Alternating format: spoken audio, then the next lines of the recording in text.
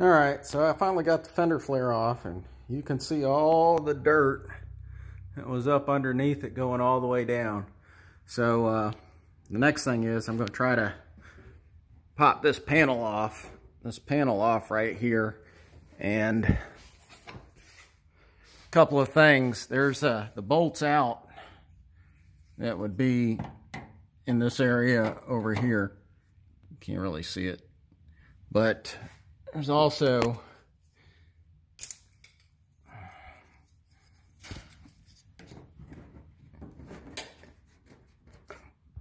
try to see if I can get this panel in here.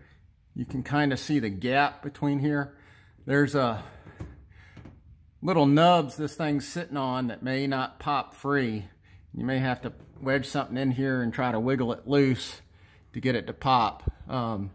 There's a couple of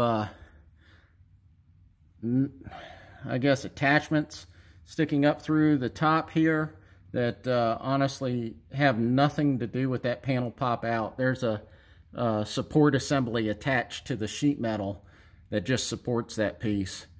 So there's nothing to pop out there. It's just got to be wiggled free. We'll continue on after a bit.